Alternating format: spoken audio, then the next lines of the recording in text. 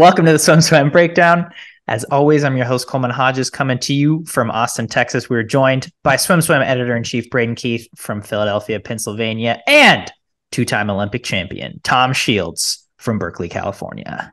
There's not been a lot of swimming in the last week, so this entire podcast is just going to be about the World Cup. Tom's favorite World Cup. We do have short course worlds. Watched at least a minute of it. Wait, we have to start with this great story. Tom, can you tell everyone what you told me about the world record bonus at World Cup?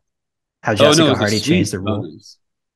No, it was the Jessica Hardy. Okay, I can't prove it was actually 16. This is according to her 5 years later. And then me remembering her telling me this 8 years after that. But so if I'm saying this is how we do journalism, I'll have to caveat that I didn't look this up.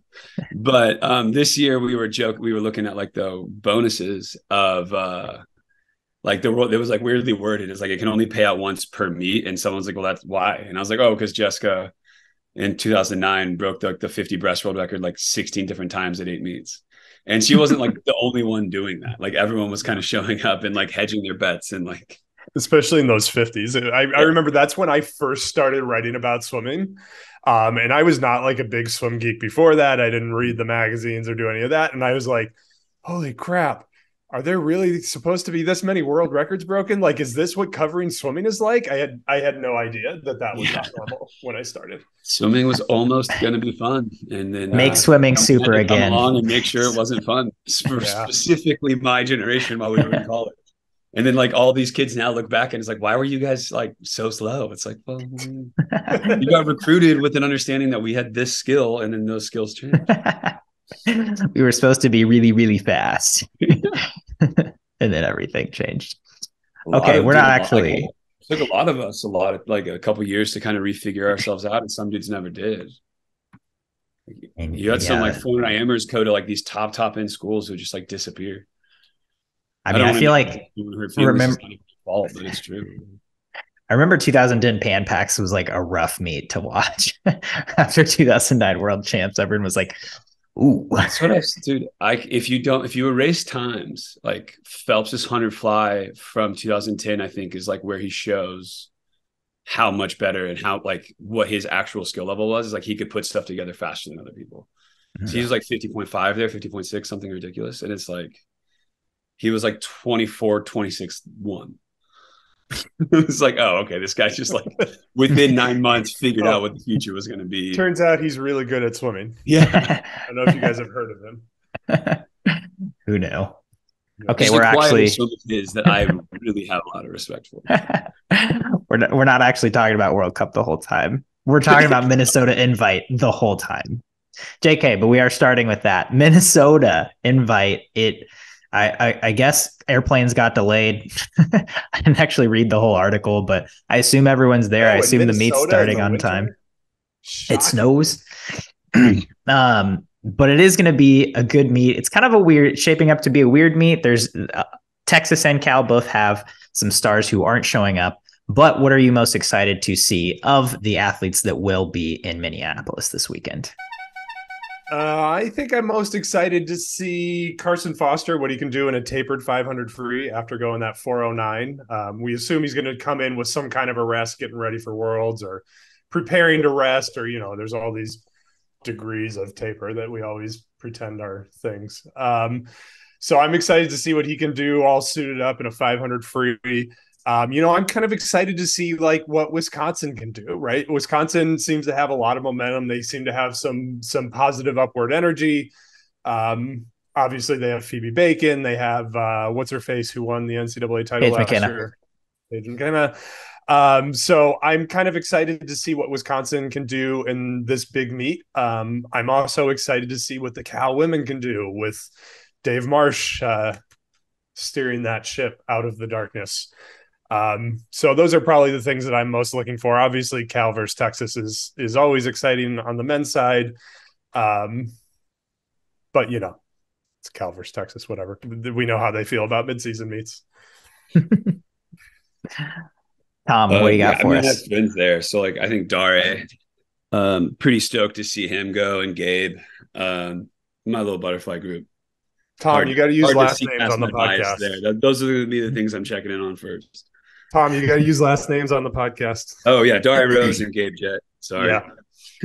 Our readers are really good with last names. They're not so good with first names all the time. My bad.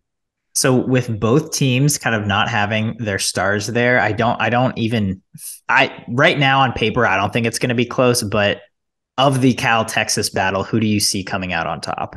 Nobody, because they don't score this meet. Remember when Texas was begging people to show up to their athletic competition 3 weeks ago? Well, now they're back to same old. We don't score this meet because a very long list of very mediocre reasons. Is that Minnesota's choice of not scoring the meet? Nobody is ever going to say whose choice it is. I have an opinion on whose choice it probably is, just looking at the teams and that are attending and how they typically behave in these scenarios. We will score the meet, so we will have a pretend winner. Texas did win this meet by 400 points last year, even with Carson Foster only swimming one race. So the Texas men and women will probably come out on top because the invite scoring is just a little weird that way.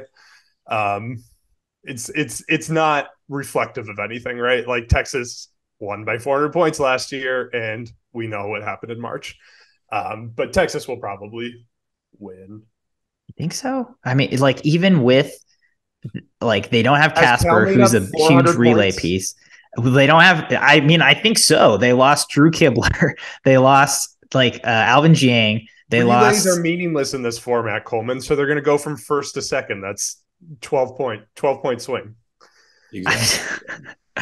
So that's 60 points out of 400. But that's a lot. Like the Cal's depth has gone up here, and Texas's depth has gone far down, and they don't have Casper, who's their main breaststroker and sprint freestyle. I don't know. 400 points. Okay. Well, I'm calling Cal. I think the Cal men will win. Can you guys count to 400? Tom, ready, go. We'll let you know when you can start that. I'm not going to do that. Yeah, I think in the new era, and it's been new, whatever, since my senior year, so it's the 9th year of it, a lot of these teams have shifted to getting their cuts in midseason. When I was in school, that was just not a concern because you could do relay quals. I think we were one of the earlier teams, and then Texas really started to commit to swimming fast in December. I forget, 16, 17, let's say. And this is all the Frank Bush. Frank Bush was the legend of this, even under the old qualification exactly, system. Yeah. And now it's just kind of the way it's done. Yeah. So I'm much more interested to see what are the qualification numbers coming out? That's who wins this meet. Because there's no, if you can, they're both public schools, so I could just pull up their contracts and be what did this coach want? It's pretty easy with Cal and Texas, right? Yeah. And then you look at Tennessee and you're oh, that's why they do that. You look at Virginia and oh, that's why they do that. And you look at these contracts, that's why these teams are bent towards the way they're bent. So whoever comes out with an easier path towards getting 18 good scoring men in March, that's who's winning this. That's my read on it, at least. Because nobody is actually winning the meet. So. Yeah, this is a setup situation. I wish we had to is it Vegas or Hawaii or they're both the basketball tournaments before the tournament where we can have fun and stuff, but we're not this sport is not very much fun. We make sure of it. So we make sure of it. That clip is going on Instagram. Man, it's true. This sport isn't very fun. All right. Speaking of another meet, guys. We've also got US Open this weekend, which will have at least one fun event, I hope, in the women's 400 freestyle. Yeah. Okay, who you got here? There will be a winner. It doesn't matter if they scored or not. Katie Ledecky or Summer McIntosh in the 400 freestyle. I think Ledecky scratches because she's scared of Summer. I'm kidding. I think Summer. I just think her age is gonna lend her more toward being kind of sharp and ready to go at this meet. She's got the most recent win. I'm gonna take Summer. I don't know that I think that means that Summer's gonna beat Katie next summer at the World Championships. But I think Summer's gonna have it here. We have to remember Ledecky even though Florida in their heavy training all season long, whatever, she's been fast in season, so we can't count her out on those accords anymore, I don't think. But I think Summer's just going to have the energy and the positive momentum. Yeah, I like Katie. If she's like the January Katie that we sometimes see. But Yeah. is Troy gonna, or whoever the group, gonna want to do that, or are they gonna do that in January? And like there was times with Bruce's group where it was like hard to know, because I was hard to know like who specifically was in Bruce's group. That's a huge team, but like Katie would break a world record after altitude, and I wouldn't necessarily see the rest of the group perform in that nature. So like, is that a plan, or is Katie just adapting, or Yeah. whatever? So like, Katie's absolutely capable. So if that's the Katie that shows up, then yeah, Katie. Well, it's interesting that she's sometimes faster in January than December. So it's Exactly. Yeah, that's what I December almost felt like on purpose, because it's like a little bit more of a gradient. Like yeah. from August to January is like sometimes a 6 to 8 week period, because it's January 20s versus the first week of December. Yeah, I almost wonder They've never if said that out loud, and like, I mean, Bruce seems to have the opposite opinion, at least verbally. So I wonder how much of that is just the winter training. They want to do their winter training without a taper before their holiday training that everybody always does. So yeah. And you avoid a lot of like shaking around during flu season. So yeah, I definitely respect the maneuver. yeah. That's a hard one. That was 2 coaches ago. So, you know what I mean? I think I'm going with Summer as well, probably because of recency bias, because she won their last 400 battle. But I think it seems like she's doing well with Brent Archie in Florida. Katie Ledecky has also seemed like she's doing really well in Florida. So it's crazy that they're training like in the same state, in the same vicinity, really. Sarasota's like what, 2 hours from Gainesville, probably, or 4 because Florida's enormous. I don't really know, but I'll go with youth over Ledecky on this one. And like Sarasota, she's going to have a team. She's going to feel the whole team vibe. This is probably the first time in a few years she's been training with peers, so I think that's going to have some positive vibe for Summer. Seems like there's a lot of things in her favor. That raises my next point of she will have a team, but there are a lot of people whose whole teams aren't going, including most notably the ASU pro group. I think Reagan will be there. I think one or two others for Chase Kalish will be there, but like no Simone, no Olivia, no Jay Litherland, no Ryan Held, although I think he's getting married. But there are a lot of pros missing from this US Open, and some of them are obviously going to short course worlds. But any theories on why it would be a good idea, or just why they're not showing up to this December long course racing opportunity? Well, we know Bob Bowman loves long course racing opportunities, but I bet they're going to find something closer to home. I wouldn't be surprised to see them pop up next weekend somewhere closer to home. Maybe Tom knows where they're going. Is this a meet that they've got to go to get their national team money? I was going to say, going down that list, it was like, okay, so no obligation, worlds. You know what I mean? Right. Yeah, it's why are they going to fly from Tempe to Raleigh? Unless they're sponsors. I don't know their structure. I'm obviously also not going, but let's say it's the normal 1,500 to win, 1,000 per second, third, and you're a one event guy like Held, and let's say Caleb is going, and there's no worlds, or you just say me, the 100 fly with Phelps or Caleb. So it's like I can show up, get second, and lose money. Yeah, because the funding isn't there. So it's like, why? Like, I'm going to do everything I can to not do these. It seems like this meet has sort of faltered in importance since it stopped being a college midseason invite as well. Tom and I were talking about that earlier. Kind of short. I think it's hilarious. Like all these coaches, like, oh, it's long course, this long course, that, and then like within the 10 years, like USA Swimming was still sticking to it being long course, and then nobody goes because it's like, all right, well, right. Maybe they should just go back to being short course meet. Yeah, and I think it'd be great, like for teams that want higher end competition, where they kind of starve for that. I know some coaches too want, I want like my B cut guys to get night swims, and that isn't a guarantee with the three heats and one being 18 and under at nationals. So like that was another reason why a team stopped going. But who knows? Yeah, Well, it seems like it kind of feels like USA Swimming sold out to a certain contingent, and then that contingent didn't sort of hold up their end of the bargain, right? Like Yeah. they didn't. USA Swimming sold out to the pros, the future Olympians who said we want a long course meet, we want a long course meet, and then Yeah. those swimmers are not supporting the meet. Yeah. also, Yeah. I isn't mean, part of you could it look at his like chair of steering, and that would make sense. when is part of it the fact that the Olympic trials qualifying period starts today or tomorrow, and they want to have that first long course opportunity, but that's also weird because Winter Juniors is the next week and their short course. Yeah, and the college format. Right. And the pros are going to qualify regardless, right? Like Olivia Right. Smoliga, Ryan Held, all these swimmers that we've named, like don't need to get their qualifications out of the way. It literally doesn't matter. They can swim in a parachute and they'll still get their cuts. Yeah, and I mean, from like a senior development mindset, it's hard to argue that that's worth the whole meet, right? And that's what you're saying when you're worried about Olympic trial cuts. Mm-hmm. And this, Yeah. I don't know. And like you were like, I saw your tweet the other day about like buying tickets and stuff. That is like another way to do that is like get a cut so you can get on deck. Yeah. But like, why are we putting all this money behind like the interests of a bunch of 15-year-old people? Like, I don't know. That's my opinion. Because they're the ones that pay the bills, Tom. Fair enough. But then they don't get.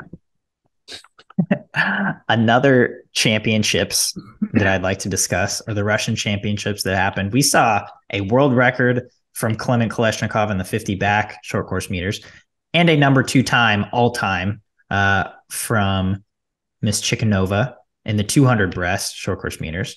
Do you feel that these records should count, given that Russians are banned, given that these were swam in Russia, given all of the circumstances surrounding Russia politically and globally at the moment?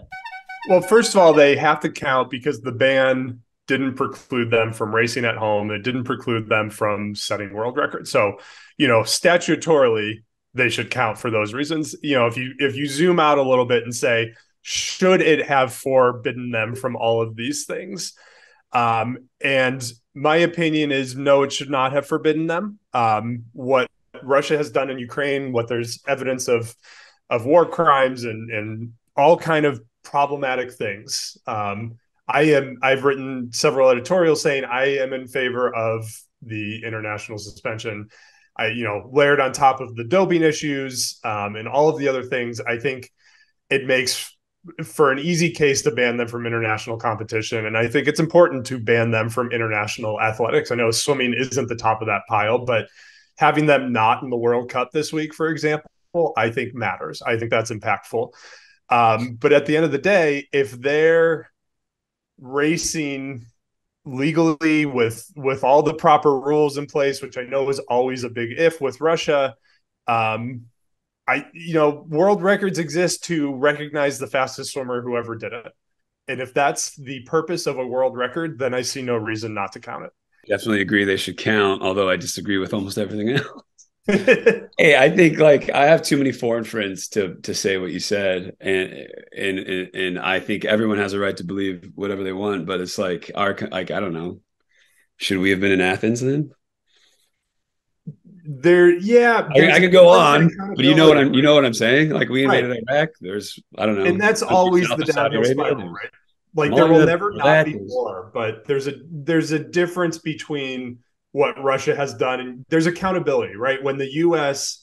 soldiers commit war crimes in Iraq, there are trials, there are public trials, and there is some level of accountability. And of course, you can spiral cynically and say what happened, what didn't happen. At the end of the day, absolutely. But like, how much of that is on Clement Kolesnikov? That dude swims, or. True. For example, his ex-teammate, help me, big paddle smiler, Mikhailo Romanchov. Like those guys swim. I know them. They're swimmers. Like they're like me. Like I'm not. Like why does my right to swim all of a sudden I need to enter to like a public policy debate and who was more morally justified?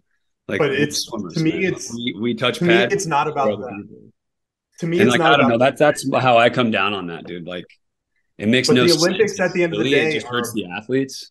more than anyone else. This is a sport that we know no one really cares about. So the only person who's really hurt by this is the Russian athletes. Putin's not sitting here, like you were saying, swimming's on the top of the pile, saying like, oh man, if only like Clement got the, okay, I'll change. Like the only people being hurt by this are the swimmers. But they are mad that Russia's not in the World Cup. That impacts the population. And I don't think piecemealing it and choosing which sports are important and which sports aren't is a good way to go.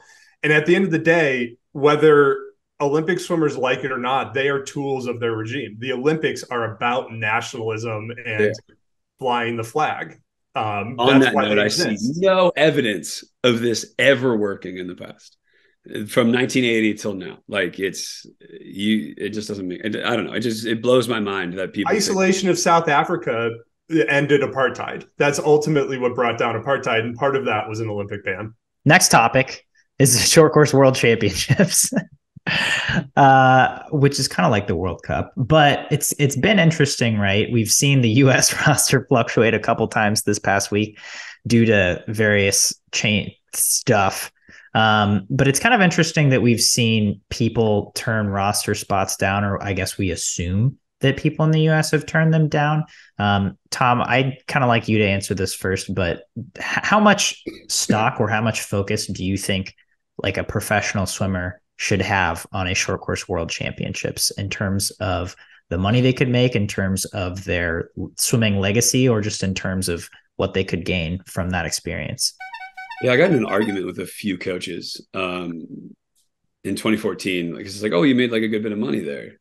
Like, that's cool, whatever. But like, summer's the mission. And it's like, no, you can just make more money in the summer. Like, money motivates the goal here, man. Like, if you have a problem with the increase in funding in short course worlds, cool. But like, they have. And like from 2010 till now, it's the biggest growth meet we've had. Now it's a little bit down from last year. So like, yeah, the focus will scale with that.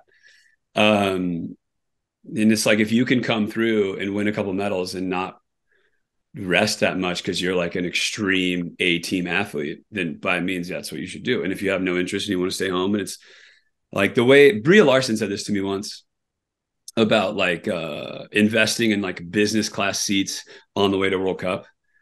Or like a meet. So like or an 18 meet or whatever, or a pro swim.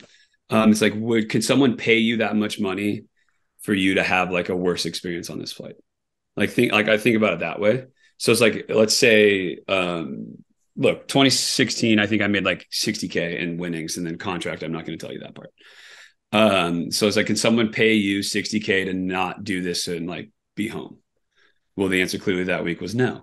So I went and did it. So it's like, that's how I always thought about it and about everything. And it's like, funnily enough, when you're like a relay only morning guy, like the Olympics is like a lot of work for a little pay. So it's like, that's why I don't have much respect for the summer, where I can show up to a couple meets and make, well, last year paid out. Like the World Cups last year, I showed up to 4 meets, I make 100K. Like, that's pretty dope.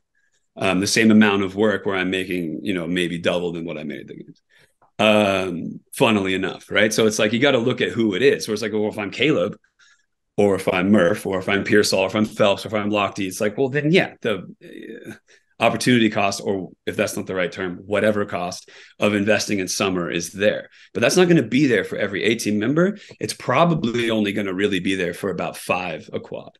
Over the span of 4 years, and about each year, if you're talking about like the 200K plus group, and just winnings, contracts aside, maybe half the team can have a shot at that, because you have to be able to win your event. So I don't know. That's my opinion. My numbers are maybe off, but it's all money. So yeah, it's just like, does that money make sense for you? And does the travel make sense for you? Like when they were in Doha and Istanbul, like that was not as fun than Windsor, and like Melbourne's farther away. So that's like that's how I looked at it. That's how I think most people will look at it as they age. There's no meaning behind any of this to me. Like the 12-year-old sitting there like, oh, I want to do this someday. Like that got satisfied pretty quickly. And this is a job. That was how I was. And maybe that's why I wasn't as good as these guys who were able to like attach their mission statement to it still. So I don't know. Yeah, I mean, the reactions we hear from athletes about our news coverage indicates that a lot of them look at it a lot more emotionally, a lot less sort of calculated than that. it's I have this existential crisis about sports. Like, I am so over. This is what, the third time in this podcast we've talked about, do sporting competitions matter? Yeah. And it's like, God, I don't you just remember, like, when you're a kid growing up watching the mainstream sports, all you cared about was your team winning. Like, I was a Bulls fan in the 90s, and I didn't know, living in Chicago, I was a big Bulls fan. I watched every game. And when I say I watched every game, I watched every game. And I didn't know about all of this Jerry Reinsdorf stuff until I watched the documentary as an adult. Yeah. And I feel like swimming, part of the problem with swimming is it's financially too close to the cusp. Like, LeBron James makes competitive decisions based on the money he's going to make, right? But it's not the same. As long as LeBron James does what keeps him popular, as long as he stays popular, he will make hundreds and hundreds of millions of dollars, right? Like, so there's an incentive to him to continue to just make basketball exciting, make basketball bigger, make LeBron James bigger, show up when he's supposed to, entertain people, all those things, right? Like, there's a way he can sort of put the calculation out of his head and say, sometimes I just show up and play. And it feels like in swimming, every single decision is a money decision. There's never, like, not a money decision. And it's like a self-fulfilling prophecy, right? Like, that holds back the money, but like, you can't, until you get over that hump, the money's not going to be there. Yeah. I mean, or you're subsidized. Yeah. Which is, and like, hey, no hate on those kids. Like, I mean, Katie was never going to hurt for money, right? And like, I'm not here being like, that's cool. But like, when you talk to USA Swimming staff members, not about Ledecky, but like a good one, they're like, oh, we have this new 200 fly kid. Like, he doesn't complain about money. He's not up our ass about this, and this. Like, blah blah. It's Luca Orlando. He's a 15-year-old kid, and he's just like having fun. And it's like, yeah, so was I when I was 15, but you didn't know my name. And it's not like not that you should. I wasn't a 153 200 flyer, but like, that's why you like them. But it's like this intended bias of the sport where it's like, yeah, like, you're going to be subsidized until you make the team, or until you start making money and you get good really, really young, or your parents pay for you well into your 20s, or every decision you make is about money. And like, the league minimum here is $1 million or $500K, or depending on, how you look at it. Yeah. The league minimum here is no health insurance. Right. So it's a little bit different of a game we're playing, bro. It would have meant a lot to me if I had won a world title. I'm not going to say like no, but like, I don't know if anyone ever bothers to look at like the short course rivalry, the main one of my career being with Chad, it's probably like 75-11. Not in my favor. Right. So like, I got that beat out of me pretty quick. Like maybe next year. Mm-hmm. It's like, okay, maybe next year, but like, in the meantime, like, what am I actually doing here? Like, this is going to be a big chunk of my life. Like, in the, if you live 75 years, what is that? 10% of that would be like 7,000. So 10 years of my life, or a seventh of that, whatever, 10,000. So I spent 10,000 days swimming. Like, how much? I'm not good at math. Shut up. It's like, that's why you went at a high level. Like, what was the purpose for me? So the purpose was for me, now that I'm looking mostly back at it. But about halfway through it, I put this together. It's like, it's my lifestyle. Like, I want to be able to travel. I want to be able to see friends. I want to be able to get off of work, or not really work. And like, I'm willing to trade the physical pain for that. But yeah, it was hard for me to attach to like the goals or like the meaning of anything. Not that I felt like it was attainable or not, but it's just like, that is so not guaranteed. So like, that stuff's like the fun part of the sport. Whereas like, what's the actual, reason? What's the actual decisions? The actual decisions are based around, it's like a job. How much money, Tom? You know what I mean? Like, the decisions are always made like a job, and like, you can say whatever. Like, the perfect example of this is on the Any Questions app, or whenever you ask an athlete ever, like, what drives you, what you're good at or what you're bad at, and everyone's always like, oh, it's what I'm bad at. Oh, it's what I'm bad at. And that, like, I think it's hilarious, because it's like, well, if it was what I was bad at, I'd be playing baseball or football or golf. Like, no, it was 100% like, oh, I'm really good at this. I want people, oh, you're amazing. Oh, thanks, dude. Oh, like, obviously it's what you're good at. So like, people are being dishonest when they sell you that dream part. It's like, the decisions are always, always, always made financial. It's like when you read that list of people from the ASU group that are going to US Open, because that's the group that it makes sense financially to go to that meet. So period. Tom, how much money, let's say there was a God in the sky just raining money down on the world. how much money would he have to give you, Tom Shields, the swimmer, to where you started making your decisions based on the glory and not the money? Like, how much would you have to have in your bank account to feel comfortable being like, most important thing to me is my legacy as a swimmer and people remembering that race that I won and how often I won? It's a pretty high number. You got to consider where I live, because I want to be able to save up to buy a house, to build a family in the area I would like to live. And I scrolled once when I got home from the games and I was counting what you put in the headline.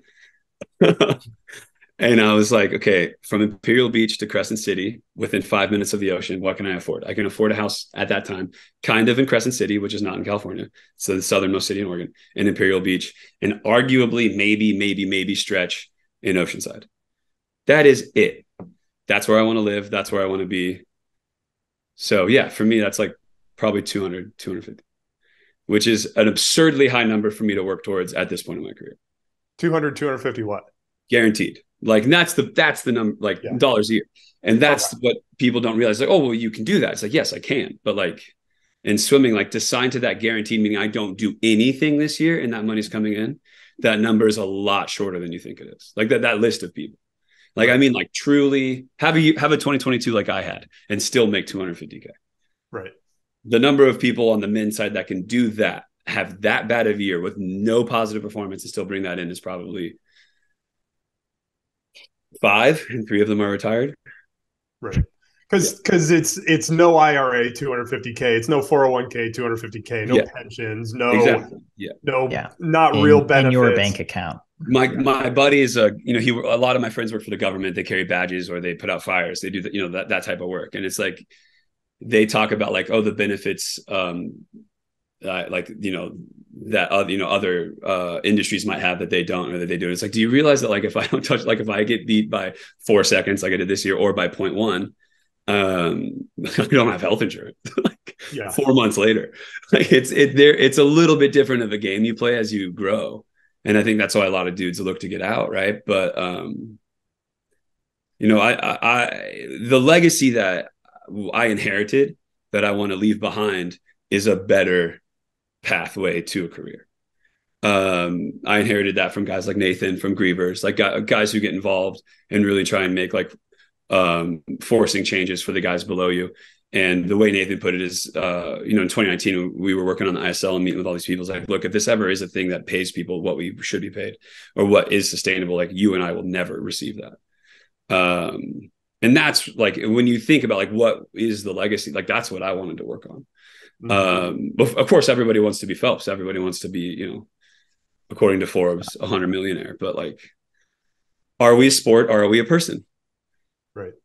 We talked about this off air the other day. But it's like, look, like surfing was able to transcend Kelly. Kelly Slater. Kelly Slater, yeah, in a way, right? But still, like you say, like, who do you know? Anyone who doesn't surf can only really say Kelly Slater. But they were able to shrink and find this niche.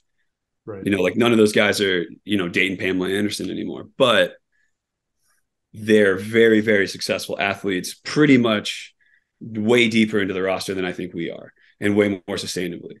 Every talk we have always devolves into like, what is the future? Because like USA Swimming membership is below 2008 numbers now. Yeah, that's going to affect fanship now. It's going to affect people who view in 2028. It's going to affect people who watch 2032. Because like people are like, oh, I swam in high school, maybe I'll watch the games. They're like, we're losing that. So, and speaking of which, Coleman, this wasn't on your list, but I'm going to add it to the list.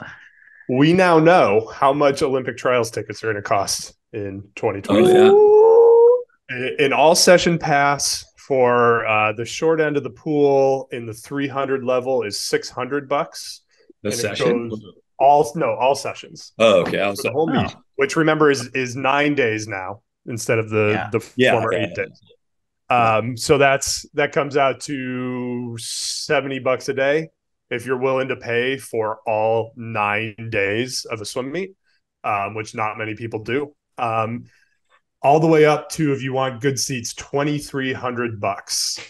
So if you've got a qualifier and you're trying to take a sibling and 2 parents to that meet, and you've got to buy all 9 days, that's going to run you about Okay. $8,000 just for tickets. So that whole trip is going to cost you a car, right? A cheap car, but a car. Yep. So when you put it in that terms, I mean, with but hotels and flights what, and like, if food, you're a family who's going to go all 9 days, you have means, right? I mean, right, but you most have to kids or buy most all 9 fam, days. right? But I'm saying most families who have a qualifier are going to go for one day, or are going to go watch one day when their kid swims, or maybe And then two. they have And to maybe unload catch a final session. Like, oh, $6,000 worth hey, of tickets. Sure, yeah. Well, Michael, you want to see that? You know what I mean? yeah. Yeah, that's typically how it's. I grew up in this community, right? We all did, but yeah, I 100% agree with your intended point. As we market ourselves like the Kentucky Derby, or we price it, but we have nothing to offer. Right. I'm okay with charging good money for these tickets, but I think expecting people to line up and write a $7,500 check 18 months out of the Olympic trials is a big freaking ask. Sell them in 3-day, whatever you want to do. I don't know. There's a million different ways to chop it up. But when I look at that big number of money that they're asking people to put down right now, it terrifies me. Like I think about that as like, if I'm not SwimSwam, right? We get credentials. We don't have to pay for tickets, and we're glad for that. But if I'm thinking about going, and I'm thinking, holy crap, 7,500. They want 7,500 of my dollars. That's not just like a impulse buy, right? Like that's a meet with my accountant. That's a run through my stock portfolio kind of number. And I know it's not that for everybody, but they got to put 30 something thousand people in this stadium. That's a lot of money to me. And they better put on one heck of a show. I think the pressure is going to be through the roof if that's what they're charging. I'm just sitting here thinking, like, how many times can I go to Mexico or Hawaii? Right. That was my thought. Like, I can go on a European 14-day river cruise, yeah, all expenses paid for that much money, and fly first class for my wife and I. Yeah. I'm sorry, people who listen to this podcast know how I feel about Indianapolis, but like, it's not like Vegas, it's not LA, it's not New York, it's Indianapolis. And I don't hate Indianapolis, but there's not 9 days worth of stuff to do in Indianapolis. There's not like, oh, but also, right? There's not, oh yeah, but you can also do this while you're there. It's Indianapolis. You're going to the swim meet, and you're going to eat at Weber Grill, and you're going to Dude, that is such a good point. Like, my parents are cool, but they would always go check out some World Series games. You know what I mean? They're like, swimming's cool. Like, we've done this for 30 years with you. We'll come to your sessions. Right. Yeah. Right. I think that's like a value. Yeah. I mean, I think Omaha is fairly comparable. It doesn't have to like Omaha. You're like, oh, except Indy doesn't have the World Series or the College World Series. So Indy has minor league baseball. That is a good point. Yeah. I mean, it's a Midwestern city. If the Indy 500 was happening, if they had but then that adds more costs, right? Like, that's a big ticket too. This is like something I don't know, but like, I don't really watch UFC anymore because it's like I'm holding out, like, put out ads, make it free. I'm not going to pay $20 a month for the right to pay $80. Right. To watch 2 fights a month. Like, I'm not going to do it. So like, how many people are we missing like that do want to come? Right. Or how does UFC price their events in person? Like, probably the premier since COVID growth sport, I would say. You could argue pickleball, but like high-end growth. Right. I think we're competitive, and it's like, no. It's like when I do a clinic and I have a price point and I can see that Nathan's in the same area, I have to make sure I'm significantly cheaper. You know what I mean? Like, you just have to know that. Right. And we'll find out, right? If they sell all the tickets, good for them. I'm nervous. I wonder how much more it cost them to get in the football stadium. I think I worry that was a glamour decision, that was somebody said, oh, we're cool if we're in a football stadium. Tom, I don't know if you know this, but we've mentioned this before. Dale Newberger's son manages that football stadium. Mm. And everybody's going to scream to high heavens that had nothing to do with this. Believe what you want to believe. USA Swimming and Indy Sports Corp have a long history, and Dale Newberger is a big part of that. I don't know how much of that is driving the ticket prices. I have to guess that football stadiums are more expensive to rent than basketball stadiums. Yeah. Right? Who's doing 9 nights at an arena? I mean, we're exhausted from a show standpoint. So much. You're looking at exhausted by the end of it. I can't imagine. I'm not a huge fan of music, but like you have to be like, it's like Taylor Swift. Taylor Swift, yeah, and that's Led Zeppelin in the 70s. Like you have to be the people, right? Yeah, to do it. So it's like, yeah, that's our news for the week. So on that note, let's do a quick sink or swim. We're going back to Short Course World Championships. It was announced that they will be hosted in Melbourne's outdoor venue. Do you think that having them outside will poorly affect the competition?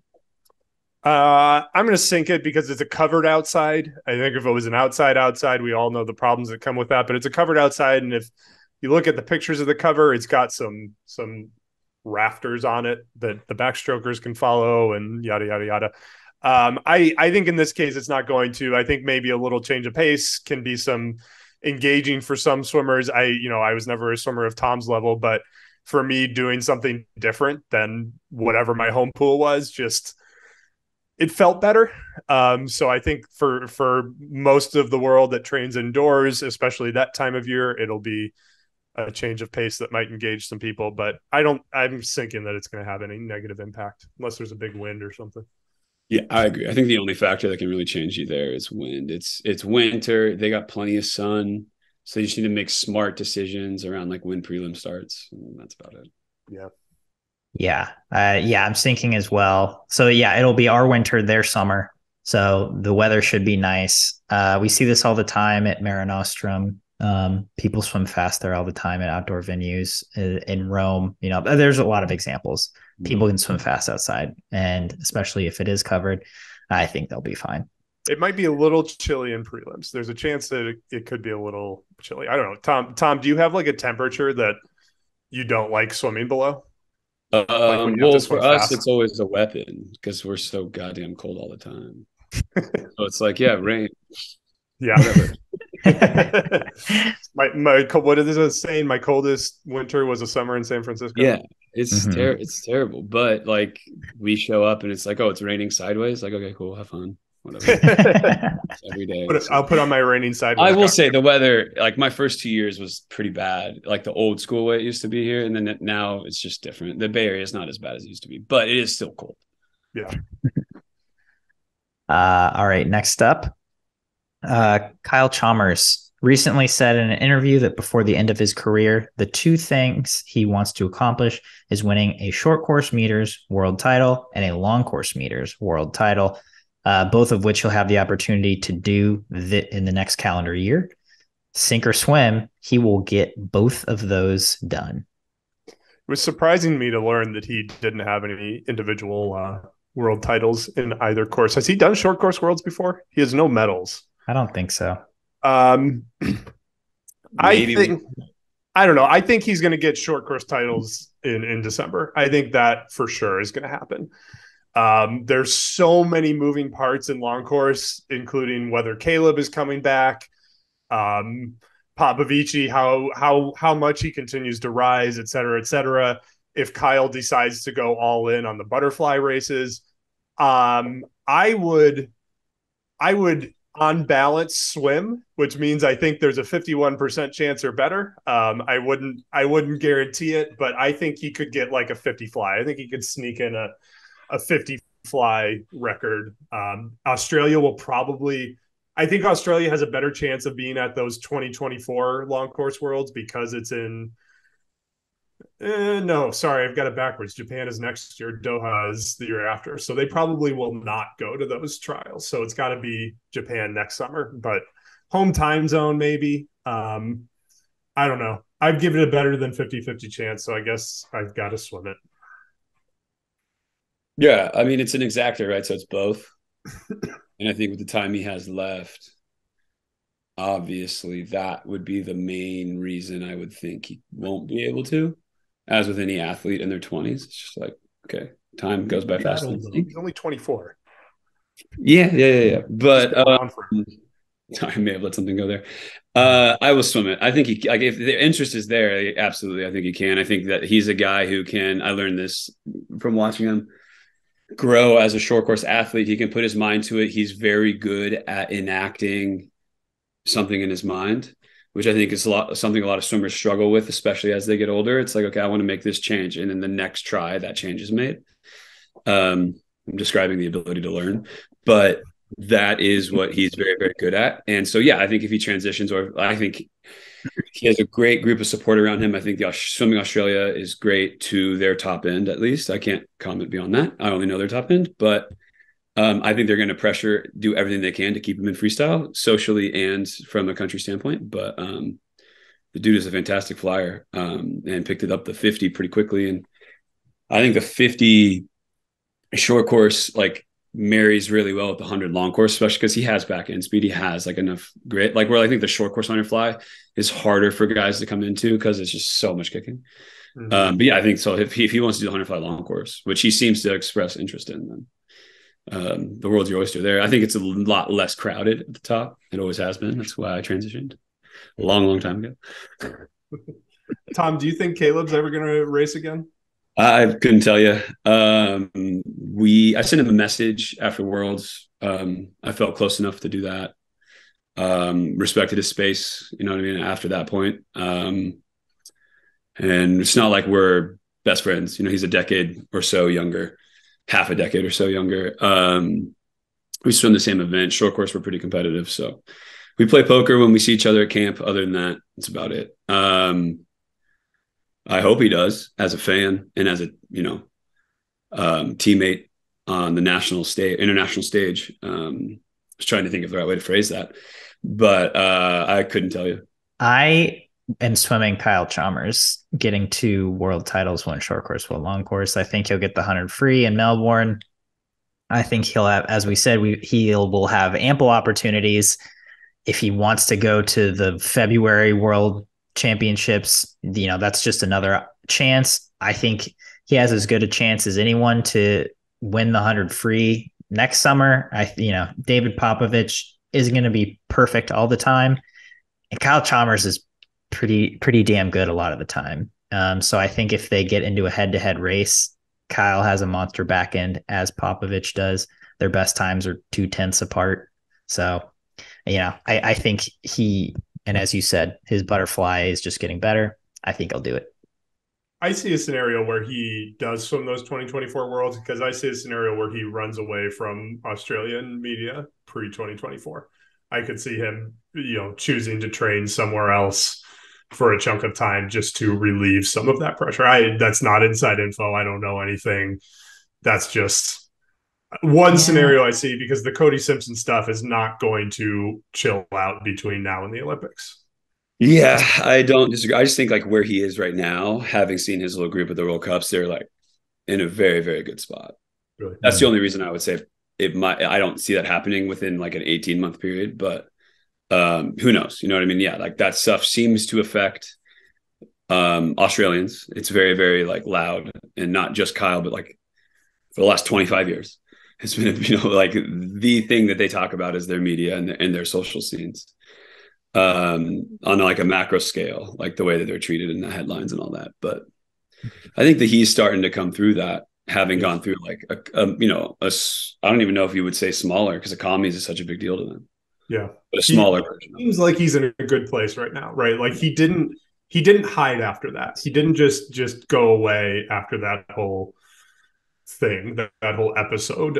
He said what he needed to say, and he kind of got right back out there, and it felt almost like a release of pressure. Like he said what he needed to say, and he moved forward. And like as an insider, or like soon to be outsider, probably the way my qualifications are going, it'd be cool if like So I think that's something that Croc and Phelps were able to do, is like they were able to lean into it, and kind of make it more than what it was. At least that's what it seemed like. From I was very young at the time. Ian Crocker and Mike Phelps had a semi rivalry. There was like a YouTube documentary, and it's like I've always wanted to see more of that.